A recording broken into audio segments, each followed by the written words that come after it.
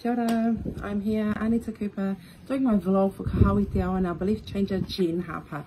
Jen Harper is the director, owner, creator of the beauty brand called Cheekbone Beauty, and she is Indigenous to Canada from the northwestern Ontario, or Ojibwe or Anishinaabe.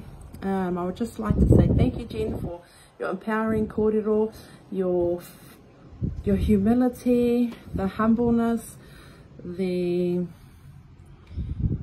respect that you give when you speak. And I really adore the fact that you can get down to earth with people, and down to earth in the sense that she was prepared. She had her kōrero, her talk, all written down. It was so beautiful. She wrote it herself, and every little pause she did take, it wasn't to think about what she's going to say. No, I think she was totally organized. She was consistent. She spent 1,000 hours, you know, at the beginning, building her product. That's how much she believed in her own success. She just wanted to see Native people in front of the camera.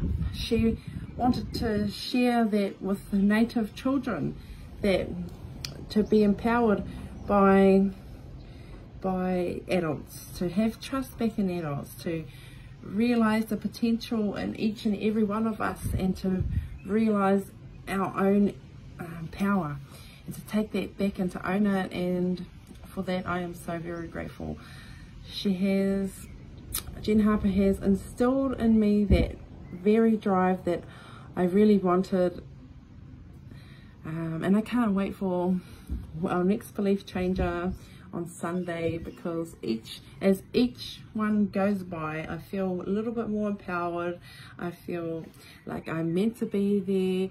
I'm meant to be experiencing these experiences, and that the past wasn't all for nothing. And I resonate a little bit with this life lesson that she shared about with the birds in flock, the birds in motion, flying towards the thermal mapping.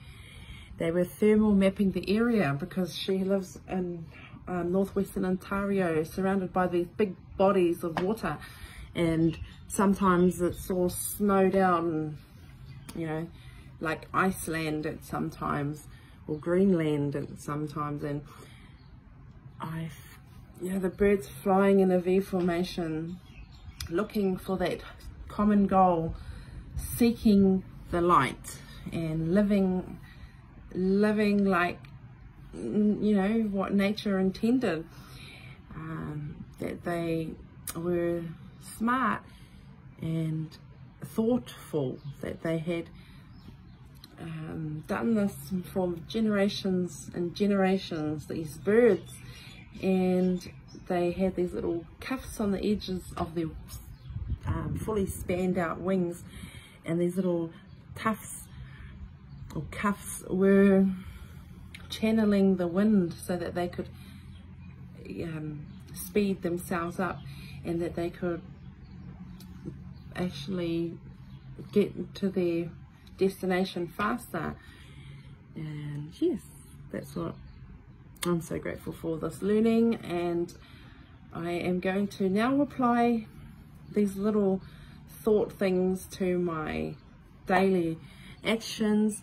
And my call to action from Jen Harper was to put more time in, to make that effort, and to be proud, and that the past does not define us.